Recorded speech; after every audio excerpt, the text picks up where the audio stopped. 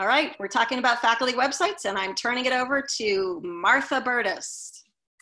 Hey everybody, thanks for joining us today. I'm going to share my screen. I put together some slides to kind of frame what I want to talk about. And I want to just say, in the interest of transparency, so this workshop kind of grew out of a conversation in Teams with the cluster pedagogy learning community. And there were a lot of different levels and kinds of interest about websites and using websites in that conversation on Teams. And so the reality is that if I met with any of you individually, this could go in 18 different directions because there's so many different ways of approaching this work. But what I'm trying to do is just offer as holistic a view as possible of what some of the possibilities are. But we can, I'm going to talk maybe for, I'm hoping no more than 20, 25 minutes, and then we can open it up to a little bit more conversation. And as Robin said, happy to meet with anybody one-on-one who wants to talk more specifically about your needs, your situation in terms of either a personal website or something for your courses. This presentation is on Google Drive, and that bit.ly link at the bottom, if you want to follow along, you're welcome to do so. There are a couple of links in here. There's a bunch of resources at the end. But regardless, we'll be sharing all of this on the CoLab website on our resource page. I don't know if anybody else is just seeing a white line down the middle in black. You're seeing that. Is it better now? Yes. Yes. That's fine. I have two monitors, and I guess I won't be looking at the camera because I had to put it on the other monitor. I don't know why. Technology is strange. So your faculty website, I don't even know where the title came from. I think Robin picked it, and it was like, what, how, why, which is totally great. But I decided that I want to actually start with why, not what and how. Basically the question of why would you do this? What are the reasons why you would even consider bringing a website either into your own professional practice as an academic or into your practice as an instructor and a teacher. And I want to start here because some of you may or may not be familiar with the larger context that we're kind of operating within with some of the tools and opportunities we have at Plymouth State. Many years ago at my previous institution, I was part of starting a project there called Domain of One's Own, which basically allowed faculty, students, and staff within our community to get their own domain name and their own slice of an open source web server in which they could build whatever they wanted at that address that they chose. And Domain of One's Own kind of took off both at Mary Washington, but it got picked up by a number of different institutions and adopted and absorbed into different cultures of those institutions. Here at PSU, we have something called Plymouth Create, which is a Domain of One's Own instantiation or installation that's available to our faculty, students, and staff. You may have heard of Plymouth Create. Sometimes we may call it Domain of One's Own as well, because at its core, that's where it started. These are four sort of, I did a presentation many years ago about Domain of One's Own, where I came up with these kind of four goals for Domain of One's Own, why it exists. So providing students with tools and technologies to build out a digital space of their own, letting them investigate and interrogate digital identity for themselves, providing curricular opportunities to use the web in meaningful ways, and that's something that we'll talk about in a lot more specificity today. And then pushing students to understand how the technologies that underpin the web work and how that impacts their lives. That's a lot. That's a really big scope. And it's not necessarily, all of those don't necessarily align with your particular goals for your class or your interest in building a website for yourself or for your students. But I want to provide this context because I think it's important to position the work we do within that larger conversation. And the reality is that all of this has grown out of a much bigger conversation about the meaning of the web in higher education and what our responsibilities are as educators to orient our students to the web and help them understand the web as a space of possibility and a space of publication. And also what some of the pitfalls of being on the web can be in terms of working with students and in terms of our students living their lives on the web.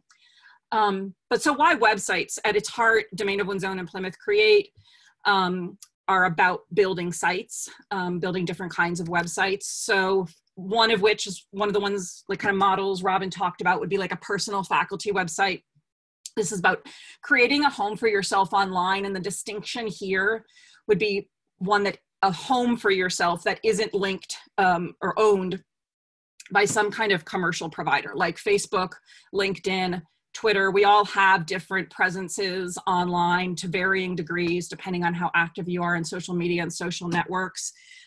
This kind of website that we're talking about is divorced from that. This is really about cordoning off your own space that you have control over and that you administer for yourself. A course site is another thing you might be interested in. Robin also talked about this, which is really a place to share materials, assignments, updates, and potentially to co-create some knowledge with your students through blog posts or other kinds of things you might publish and share. Sometimes people talk about this in opposition to or in relation to the LMS, which it makes sense because we're familiar with what the LMS affords us. So we can talk a little bit about how this is different. What's most different is that we're talking about public space. So we're not talking about something behind a password or that's gated off, but where students work and the things that you're sharing are not only available within your class, easily accessible on the web, but available to the larger web and part of that larger ecosystem of the public web. Then some people may be interested in this as well, which is the idea of students actually building their own sites, having students have their own space to share, create, collaborate on the public web. And related to that, project sites where it's not so much an individual student has a site, but maybe a group of students in a class or an entire class are working together on a public facing web project. And so what we're looking at is how would you approach building a site for something like that? For today, what I'm probably most focusing on is this second one, this notion of a course site. But I'll be talking about these other practices as well. And obviously, like I said, we can talk more in the Q&A and one-on-one as need be. So Kathy is my first example here, a personal faculty website. I will just say I did a presentation about domain of one's own last year for CPLC, and I was so new to the institution, it was impossible for me to use any examples from PSU. So I was so happy putting this together because all the examples are from PSU faculty, students, which was really delightful. So this is Kathy's personal website. It's really a professional space for her. She can talk more about this, I'm sure, if people have questions at the end. It's at kathyleblanc.com. The kinds of things you would find in a space like this, you might find biographical information. You might find actual professional work, professional product research that you're publishing on your web space, whether in the form of papers that you've published, artwork, any other kinds of sort of artifacts of yourself as a researcher, as an academic, and as a teacher. You might also find teaching information. So in Kathy's site, for example, she actually links off to some of her courses. And so you can find out a little bit more about her as a teacher, what her pedagogy is. Very frequently, you'll see something, just on a practical level, someone's CV listed on their professional site. And then of course, because of the kinds of tools that we're using for this, you can also, this doesn't need to be a static space where you just post it and leave it. There are tools in all of these applications to build websites, to do things like updates and news and blog posts so that you can keep your space sort of vibrant and a reflection of whatever you're working on at the particular moment or thinking about. A course site is a little different. This is the IDS Senior Seminar course site, which actually lives on the CoLabs website, but this is Matt's course website from this spring. And it really is a portal, so to speak, for the course with links to syllabus, resources. I mean, this is on a really practical level. It's the same thing as, what the LMS gives you, giving students a piece of paper with URLs on it is a not terribly useful thing. Here you really can link off to various resources or stuff that you want students to look at. You can also bring some of that stuff in by embedding media that maybe you're having students work with or respond to. Assignment descriptions, and again, things like updates, announcements. This can be a really emergent space. This can be a really fluid space. You can go in and very easily, if the class sort of takes a new direction or If you have some part of the class that emerges out of conversation with the students, like they're picking topics or focus for particular weeks, that's easy to modify and edit and reshape the space as need be. This is a different course site. This is one of Kathy's. I wanted to point this out because this actually has a slightly different inflection to it, which is that it's more about this is kind of a group blog for students where students are sharing their work. So Matt's course, this is Matt's site. He uses this to share stuff with students. So it's a resource for students. This site of Kathy's, which is linked to her climate change, or was linked to her climate change course, was a space she set up where every student was an author. I'm assuming that's the case. And they were able to write posts in here about the work that they were doing and the research they were doing. One other thing I want to mention, and this gets back to Becky's question and what Robin was saying earlier about building a course site like this. At this point, I've taught fully online, but I haven't done that for a number of years. But at this point, part of my practice as an instructor when I'm getting ready to teach a class is to build a course website. Always, even if it's a completely face-to-face class. And it has become a really valuable instructional design practice for me. Because going through the process of having to think about structure and architecture of information for a website very closely resembles, in many ways, going through the process of thinking about the kind of the rhythm and sequence of a course and how you want students to engage with material. You really have to be thinking about structure, both the structure, kind of the intellectual structure of the course, in order to create a version of that, a web version of that for a course website. And that doesn't mean that it needs to be entirely locked down. Like I said, I tend to teach classes in a fairly emergent way, so I build into them the possibility for constantly revising and editing the way the course is going to go. But it does force me to really think carefully about what I want the overall environment and structure of that course to look like, and then how I want to have that reflected in a website for students. And then the last one here is a student site. This is one of our students in IDS, Chantel, who did an IDS major in marketing for sustainable practices. Student sites, this would be a site that they own, they manage and create, design. Very often we think of these as portfolio sites where students might be sharing their best work, their best projects. So I have here in italics, final.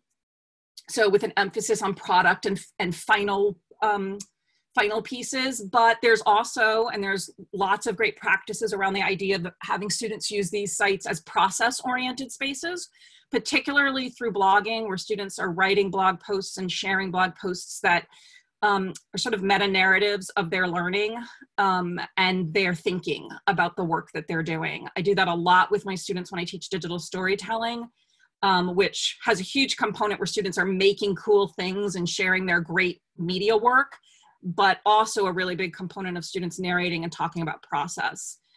This also can be on a practical level where students, quote unquote, submit their work to you by sharing it on their website.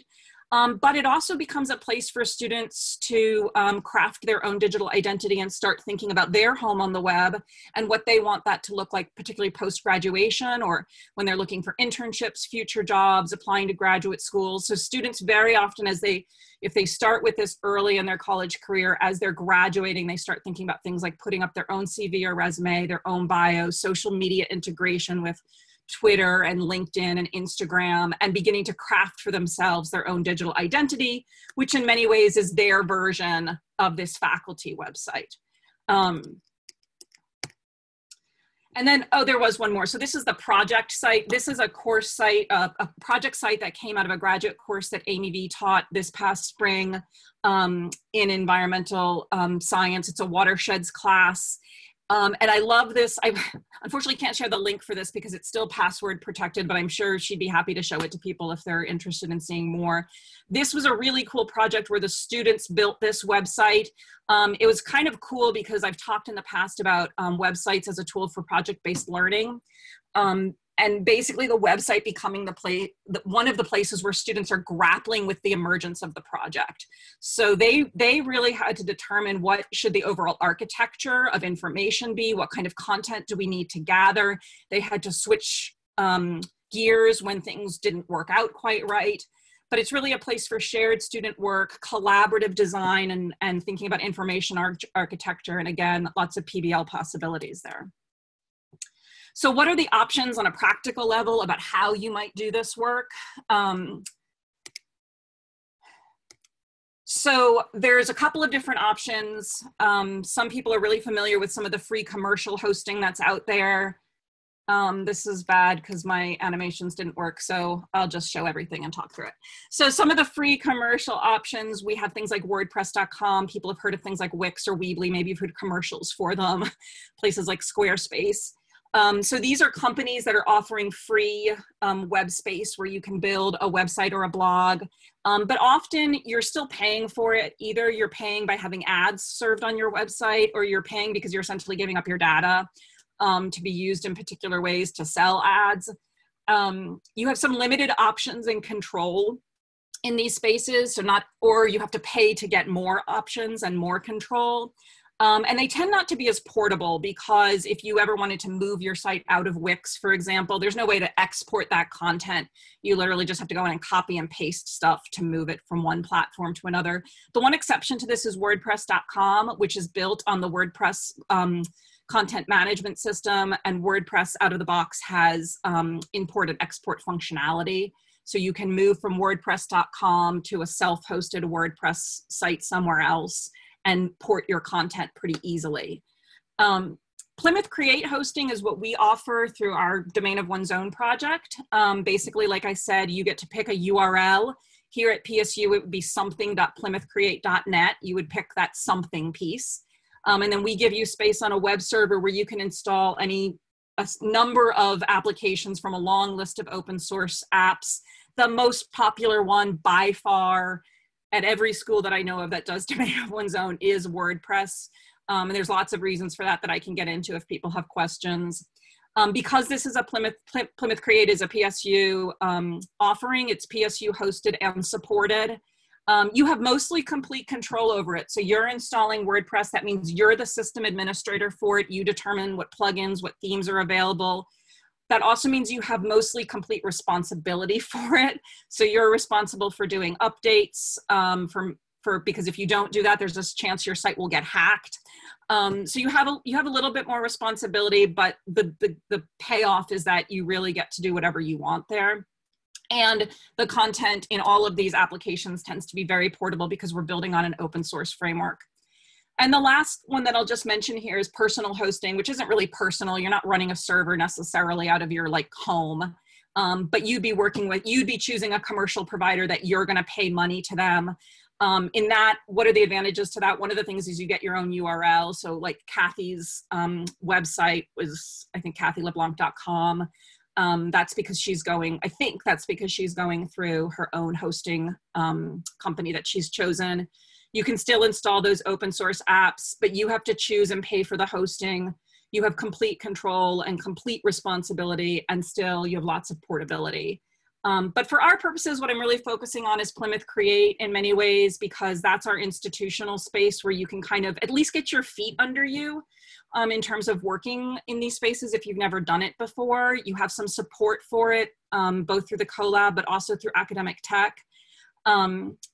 So then the next question would be, how would you go about doing this or teaching this? So this is the most important step, and Robin already mentioned this.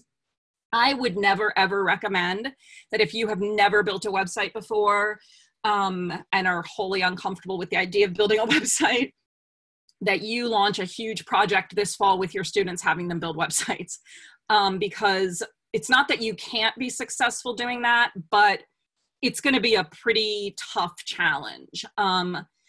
Working on the web in this particular way as kind of the owner of your own site is, you kind of have to develop some new digital literacies and even digital fluencies around the work and around the applications that you're going to be using. So if you're interested in this, you should go ahead and get yourself a site on Plymouth Create.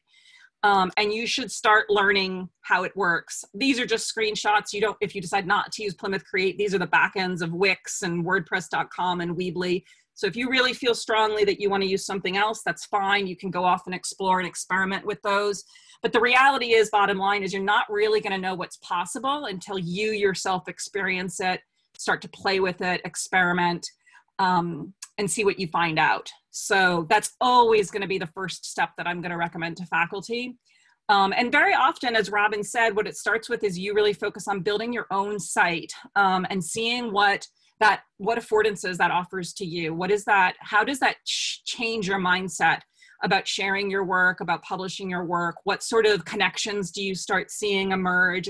And from there, what I've often found working with faculty is it's a kind of hop, skip, and jump from realizing the value of that to you as a practitioner in your discipline and as a professor, to understanding how that could be relevant and important to your students, or relevant or important to the work of teaching. So starting with something that really feels personally relevant, and then branching out from there into exploring how that could become an important practice at other aspects of your lives or for other people who you work with.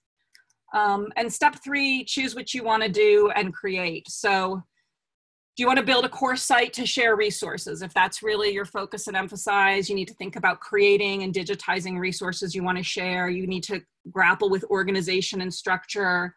I always recommend that you plan and build as much as possible, but for course sites, as I've said, leaving some room for emergence, leaving some room to switch things up as the course develops, and as we saw this past spring, as unexpected situations arise, your website really can be a tool for you to communicate with your students, and help assist them as things change.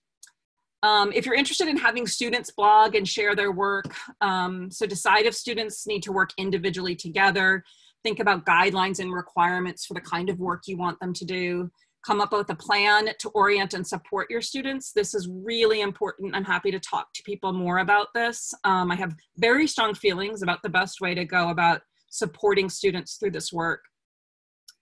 Determine how you're going to track the work that they're doing if they're working online. If it's a group blog, that's pretty easy because you can just go in and see what's new. But if you've got 25 students in a class and you're having them all blog in different places, now you've got to figure out how to keep track of the latest thing that they've done. And I can talk about that a little bit because that can quickly become overwhelming, and I have some thoughts about that as well. And then this is important, figure out how you pull that work into class. So I've worked with faculty in the past who sometimes are like, okay, I'm gonna have my students blog between classes, they'll do readings and they'll blog about it. And then they never do anything to pull those reflections into the conversation that's happening when the class is meeting. And so students, as you know, are not stupid. They very quickly realize that that work and the effort they're putting into it doesn't feel like it's going anywhere. It feels like it just feels like busy work at that point. So thinking about like, how can you take those, those things that they're putting out there, that work they're putting out there, and pull it into the meaningful engagement and community of the class. And that usually means a little bit of a lift for faculty in terms of curating and mining what students are writing or sharing or creating, and relating it to and connecting it to other things that maybe you're working on together. And then if you're interested in having students maybe create a resource together, same thing, you got to think about guidelines and requirements, responsibilities and roles, schedules, check-ins, milestones. It's just like overseeing any group project. But most importantly is coming up with that plan to orient and support students, because different than maybe doing a PowerPoint together, your students may never have built a website. And now they have to figure out how to do it together. And so figuring out how you are going to support that and what resources you have at PSU to help you do that. Another reason why you being comfortable within whatever tool you're having your students work with becomes really important. It doesn't mean you have to know everything. I mean, I still learn, I've been working with WordPress for like 14 years and I still learn new things about it. But it does mean that you need to feel confident about your ability to figure things out, or confident about your ability to find someone who can help you figure stuff out.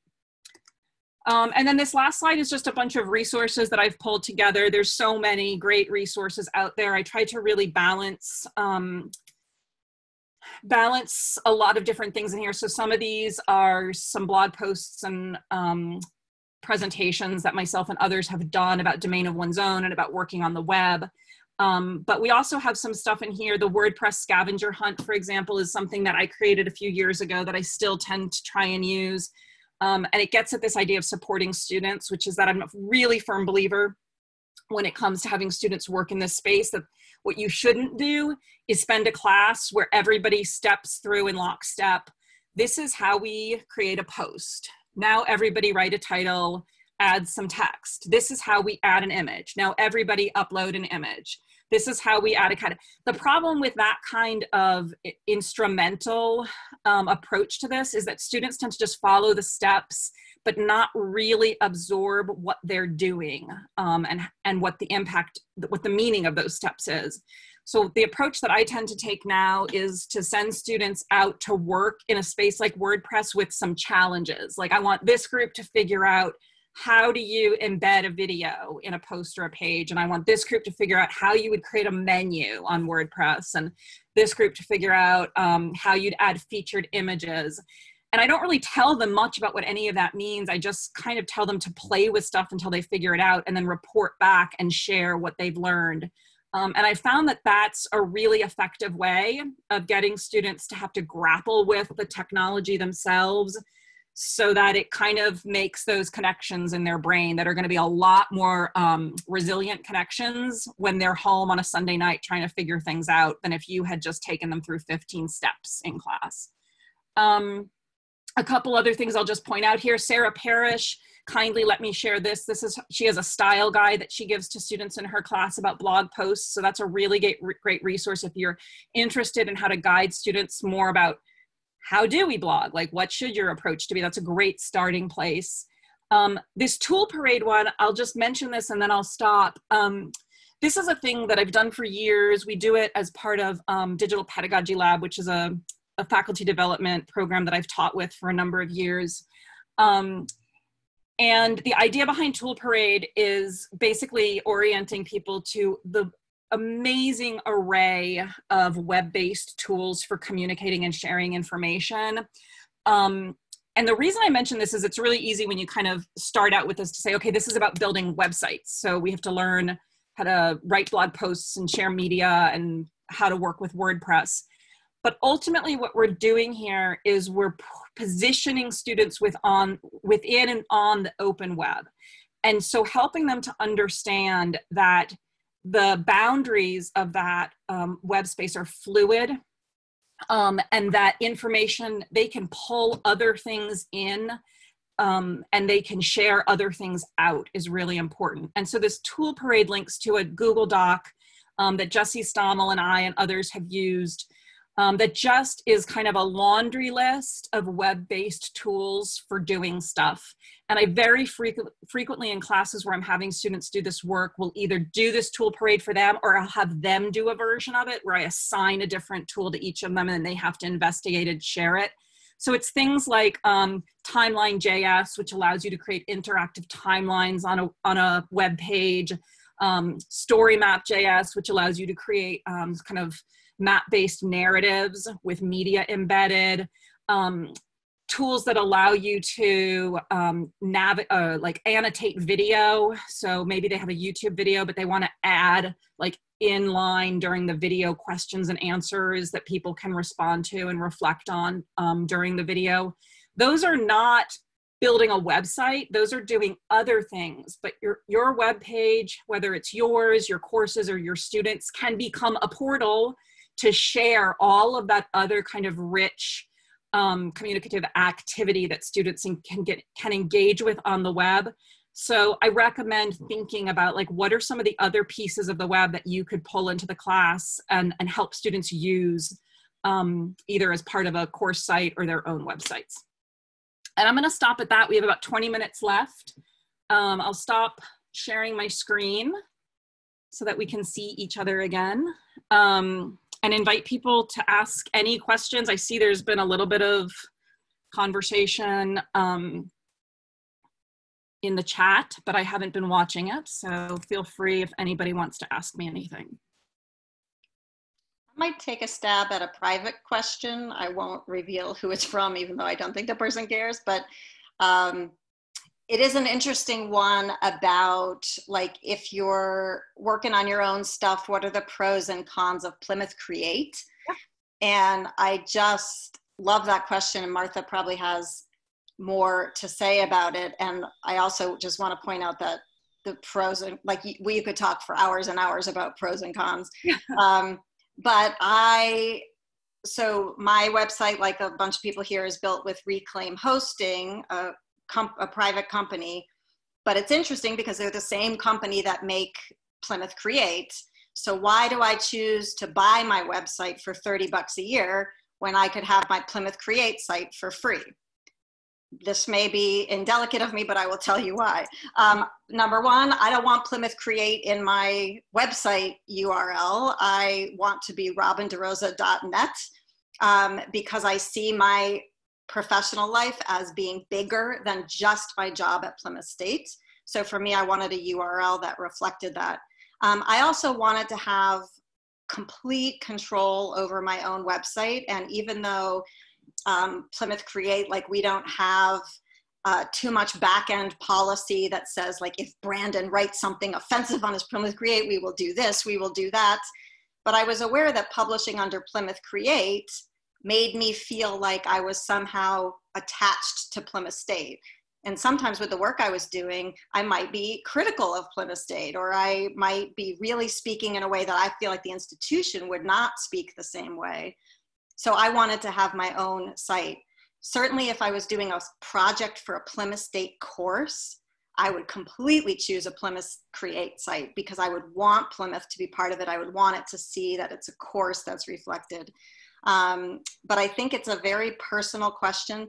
The other thing I suggest is, if you don't know what it's like to work on the web, do start with something free. Hi Pam, bye Pam. So Plymouth Create can be a nice free way to experiment. If it turns out it's not your cup of tea, you didn't lose anything, you can delete it and be done. But if you like it, you can easily migrate that content to a site that you pay for. You don't manually have to do that. It's very simple. So I do suggest starting with a free platform unless you're totally sure you're going to love it, because why pay until you're sure? Can I add a reason for why to pay for your own site? I have been blogging for years. We used to have at Plymouth, I can't remember now even what the URL was, but it was like, my URL was like cleblanc.blogs.plymouth.edu, something like that. It went away. And so then I moved to WordPress.com and whatever my URL was. And then I wanted to get rid of ads. And, you know, so every time I moved my site, I had to update anybody who was following me because the URL changed. So I finally just decided I just need to spend the $30 a year to have my own site. It's easy to transfer the content, but getting people to know that you have a new URL isn't as easy. I will say, from a technical standpoint, it is actually possible within Plymouth Create, if you go out and register a domain name through just a domain registrar, you can use that on Plymouth Create. You can, it's called an add-on domain. Yep. But I think probably getting back to what Robin was saying, and Kathy may be on the same page, I have my own website with my own URL. I could just do an add-on on Plymouth Create. But I also feel kind of strongly like my web space is my web space. It relates to the work that I do at PSU or that I did at UMW, but it's actually a lot bigger than that and a lot more than that. And I never wanted that. I never wanted that to seem murky.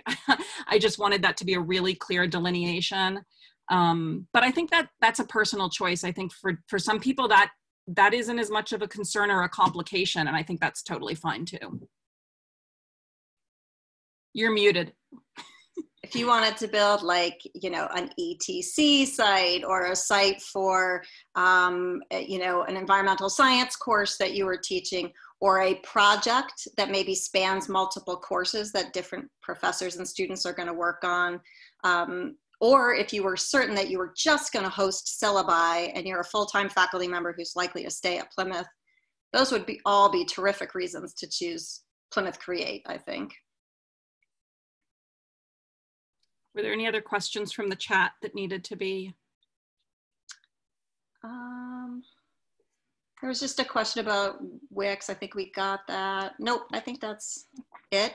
Feel free to unmute if you have questions. There's not too many of us here, so you can just ask anything you have if you've got, and we're got about 10 minutes left. Yeah, this is Lisa. I tried to do this actually just 2 days ago. Mm-hmm. And I got as far as managing to stumble through creating my own Plymouth Create site. And then I was like, okay, now what do I do? And so I kind of stumbled into where the apps are.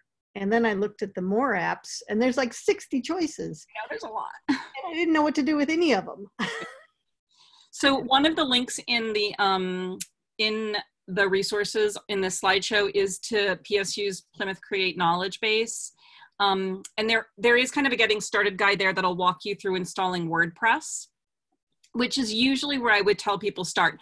That list of apps can be super overwhelming. There's a lot, and I've played with like 15 of them. I do not know all of them. But for the most part, the reason I tend to recommend WordPress is that it's incredibly versatile. So most of those apps, if you look at them, they're all for creating websites, and some of them are highly specific, the kind of website you want to create. So some of them are for creating like an online calendar or an online file sharing site or a site for surveys or forms. WordPress, if you play around with it enough and learn to trick it out, can kind of do any of those things. So it really can be kind of a foundational platform that you build other stuff on top of. It's incredibly flexible. The estimates these days is that WordPress runs something like 35 to 40% of the world's websites. So the other thing I really like to emphasize is that people, if you orient your students to WordPress, this is actually like a really great marketable skill for them to know WordPress, because lots and lots of organizations and companies use WordPress. But for you building your own website, it also means there's lots of online resources. There's a great community of support. There's lots of us who use it at PSU. So what I would probably recommend, Lisa, is going through that installation of WordPress process and see where that lands you. And then once you're in WordPress, I think most people who've used it before can say it's a lot, but it's pretty intuitive, like to know what, as you start working with things, you can kind of see how stuff works. But we certainly could meet one-on-one, and I could kind of walk you through stuff as well. Thank you. That's actually really helpful to understand what all these other categories are. Yeah. Or different applications of the web. Yeah. Material. Thanks. I also want to put in a plug. It's kind of a bummer this summer just because of the emergency budget situation that we lost the student workers, but we definitely know for sure that they'll be back for the fall, because Martha has a team of what we call docs, digital and open consultants. And these are a pod of students who are specially trained to work with faculty and other students on exactly this. So they can sit right next to you, either on Zoom or in the collab, and help you get everything up and running. We can do this too. So Martha, make an appointment, we can do it. But if for some reason you don't get started until fall, it's also great use of student labor, because they're really good at walking each other through this, and they can definitely walk you through it as well. The other thing we can do is, let's say you want to build a website for a particular class project. You want students to blog and write about, trees on campus. I'm just thinking about Mary Ann's projects, whatever. We can assign you a specific doc, either that comes from Martha's team that she's trained, or like what we did for the art department is we trained their student workers to have the skills they needed on certain kinds of technology to work with their faculty and students. So we can also do that. So you could kind of have a student co-pilot on a project or a web thing. And that's especially good if you're someone who knows this stuff is really important and you want to do it, but you don't really care to get in the weeds of the tech yourself. The students are happy to be drivers of that stuff. And to a certain degree, they can run a lot of that for you if they're in touch with us. It's also really we should mention too, that our colleagues in academic tech, you know, Plymouth Create technically is an IT system. And so they've got folks in academic tech who regularly run workshops on Plymouth Create and WordPress, and are also a great resource for some of the more technical concerns or questions. Yeah, you may know Erica Rydberg. So she is the name. You should know she's on furlough right now. I think I can say that because she publicly said it. I don't know. But she's kind of like the tech, back-end tech person. Martha also does that stuff, but Martha's more about working with you guys. But Erica would be a person who, if you had trouble with something or couldn't figure out a thing, once she comes back in late July, I think, she'll be another person on the Plymouth Create stuff who can really help you.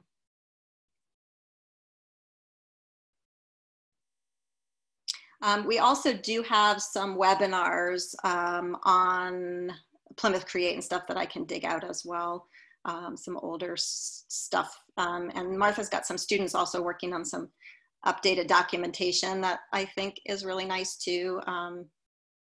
So hopefully we'll have lots of stuff available for you. Project that got sort of sidelined by the pivot, but hopefully this fall we will get back to it. Yeah, I would suggest that if you're interested in building a website, either for a project, a course, or you professionally, your next step would be think about the options, try to learn what you can from some of the links that are out there, and then make an appointment with Martha. If you want to just weigh out your options, maybe make a half-hour appointment and then a later hour another time to actually build it. Or if you're ready to build now, just make that hour-long appointment, and you guys can, by the time you leave that hour, I guarantee you can have a website with the ability to do some very basic things on it. The other thing is, if you're super advanced and you've already got this set up for yourself, Martha can also help you look at some of those other apps and some of that other stuff that might be helpful if you want to do a different kind of project or something on your site. That she's kind of the queen of me saying like, hey, I need the page to do this. And then she'll find the right, what we call sort of plugins or sort of add-on stuff to help design it. So if you tell her what your pedagogical aims are and your scholarly aims are, she can help you identify the tools that might help you. Hi, this is Mike. I just have a quick question.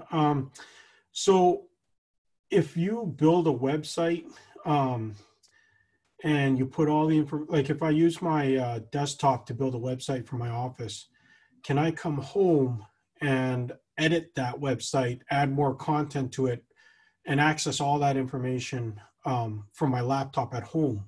Or does it always have to be from the same computer?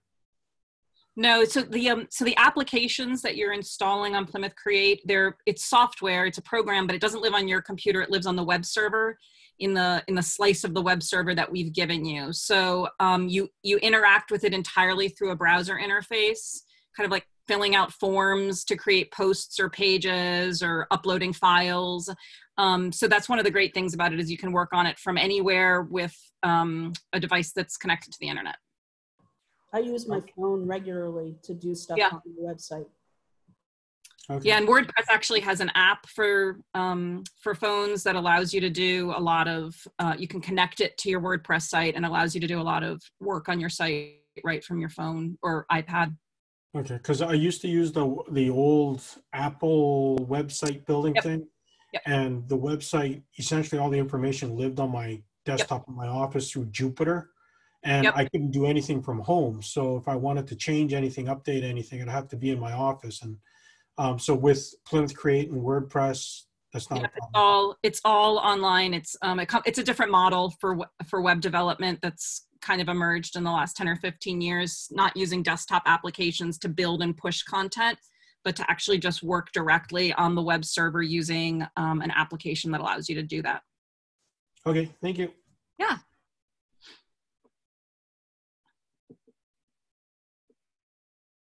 Any other questions?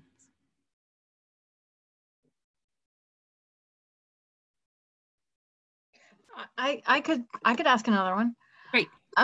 I'm still pondering this business of what Kathy does, which is has her URL direct people to a Plymouth Create site versus what you and Robin do, which seems not exactly the same.